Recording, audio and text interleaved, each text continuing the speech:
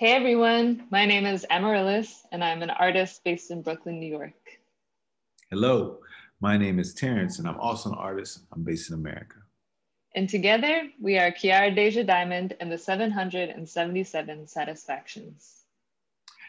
Kiara Daja Diamond is a cartoon reliquary and an astral map that will direct all who experience it towards the treasure of planning family evolutions of mind, body, and spirit.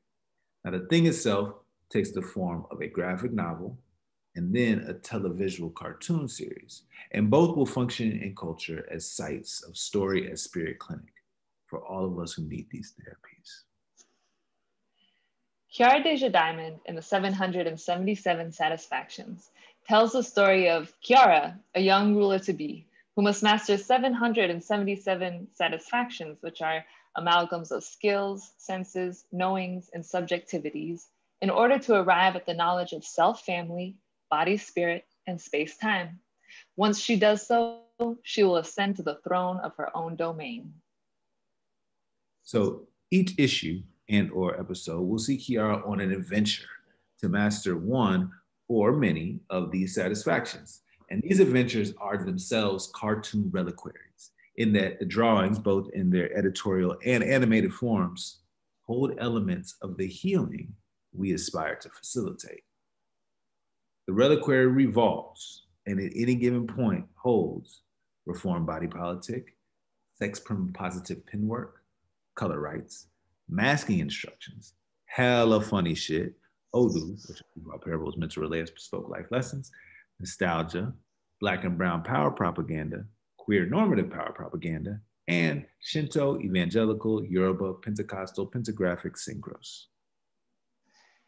So that's the world of Kiara Daja Diamond. But today, what we're really asking for support in is creating a world where we can build this piece together. So I write Amaryllis draws, but while imagining and growing Kiara together, it's remained very clear that what we both do is build worlds. Yeah, world building, that's what we saw in each other's practice. When I first saw Terence's work, I experienced a world of harmonics where past, present, and future became like sentient spirits in chorus with physical time. And me personally, I saw worlds within worlds within worlds of Amaryllis' work. And on one plane, I felt her deep love of the cartoon. And on all the other planes, I felt those same cartoons, conjurings, of course, their jokes and their spells. And the ancestors are alive and thriving in all of it. So world building is not just like this new buzzy world for screenwriting or storytelling. When we say world building, our definition is that world building and the world we build has to move beyond the book and the animation. Mm-hmm. We have to build a world to make this project within that is foundationally different from the world we most often make art within. To make Kiara's world, we need to imagine and grow in Marxist means of production as a practice of liberation. Why this mode of production? Freedom. Freedom makes better art. Freedom makes healing art. Mm-hmm. Freedom resists assimilation. And the mode of production must be in service to what Kiara wants. Mm-hmm. We're trying to get very creative with our capital. So, you haven't guessed by seeing the work, Kiara Daja Diamond is for the inner child of adults who have gone through some shit. And we all gone through some shit, especially these last few years. And it really should resonate with our child selves without censoring any of the ideas, language, images that speak to our adult selves. And what is more adult than the ever-present existential questioning about the whole process by which we get this money? Right. Kiara is only down to do this with us if everyone gets paid and feels uplifted by the work they create.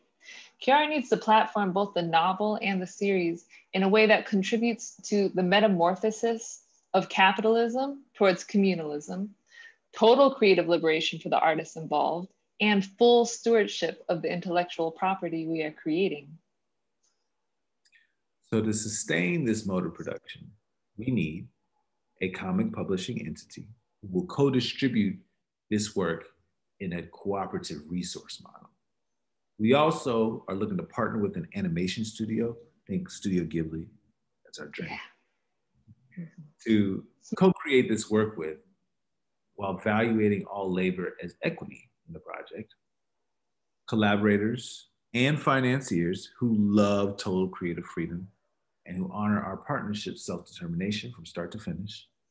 We're also looking to collaborate with theorists across disciplines to help innovate strategies for this mode of making.